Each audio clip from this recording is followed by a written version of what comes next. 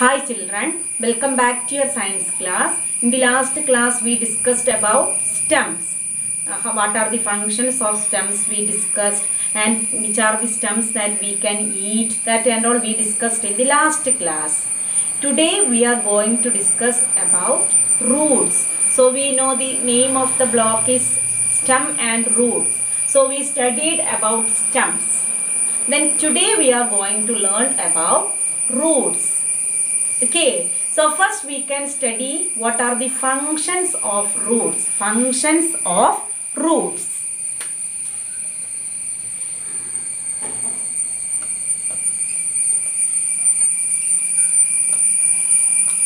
Functions of roots. So see children, where can found roots?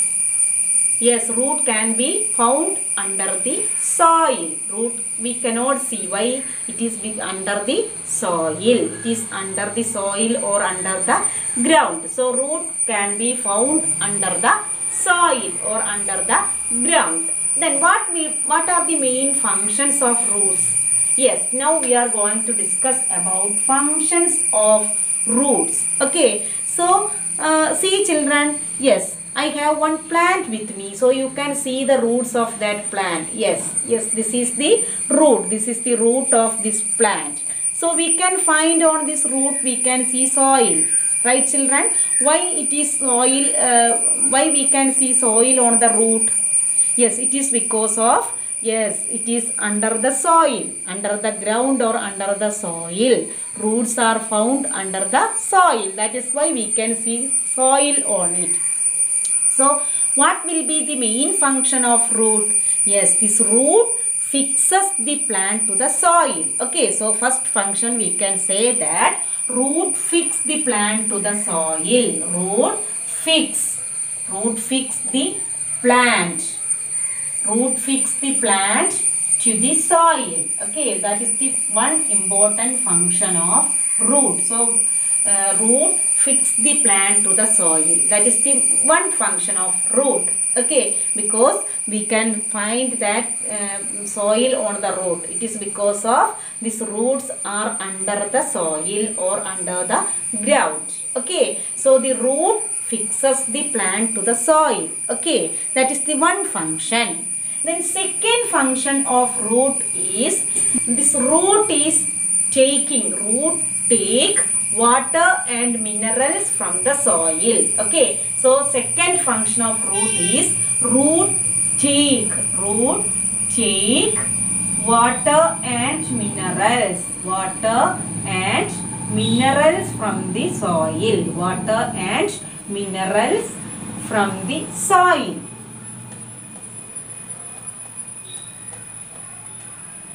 Okay, so root take this water and minerals from the soil. That water is carried by the stem to all part of the plant. So which part is taking or absorbing water from the soil? Yes, root, because root are under the soil. Okay, so it absorb or take the water from the soil, and that water is carried by stem to all part of the plant. Okay, so the root take water and minerals from the soil. Okay, so that is the next function of root. Root take water and minerals from the soil.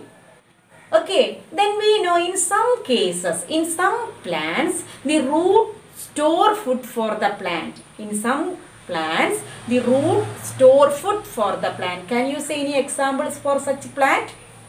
Yes, radish, carrot and sweet potato.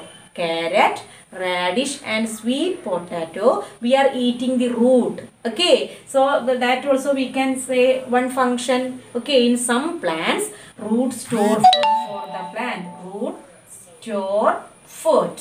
Root store food for the plant. Food for the plant. Okay, in some plants, root store food for the plant. So now we studied three functions of root. Okay, so the root store food for the plant. Can we say examples for this? Yes, the examples of such plants are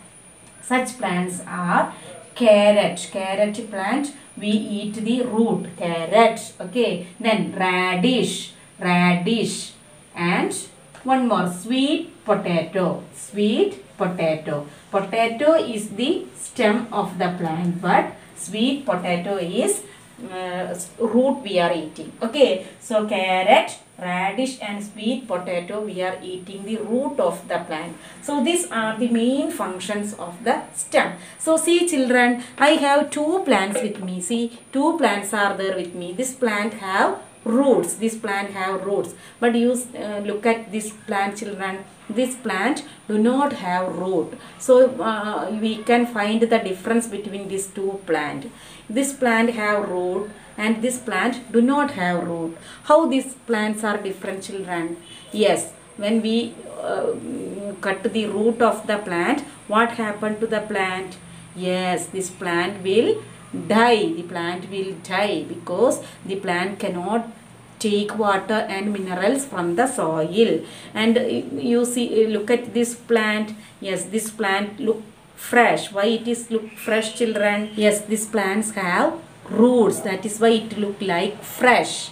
But you can see this plant do not have root. I cut the root of this plant. Then when we observe this plant, we can find that this plant died. This plant will die because it do not have roots. So it cannot take water and minerals from the soil. It cannot fix the plant to the soil. If it is fixed on the plant to the soil, then only it can take the water and minerals from the soil, right? Okay, so that are the difference between the plant have roots and the plants do not have roots. If the plants do not have root, then the plant will die, because it cannot take water and minerals from the soil. If the plants have root, then it will grow. It look like fresh because it can take water and minerals from the soil. Okay, so these are the two differences we can find. These are the difference we can find when the plants have root and the plants do not have root. Okay, without root the plant cannot live. Plant cannot grow. Okay. So next week what you have to do, you have to take your workbook, page number 21. Everybody take page number 21 workbook. Write the date at first. The third lesson is about roots. Third S3 is roots. Okay, so what we have to do children, we have to complete the table. Here we can see one table that we have to complete. How can we complete it children? Yes, we have to read the question first. What will happen if the roots of a plant are removed? So now only I showed the plant. Yes, the plant, its root is removed. Okay, then here the plant have roots. Okay, the plant have roots. The experiment is given here.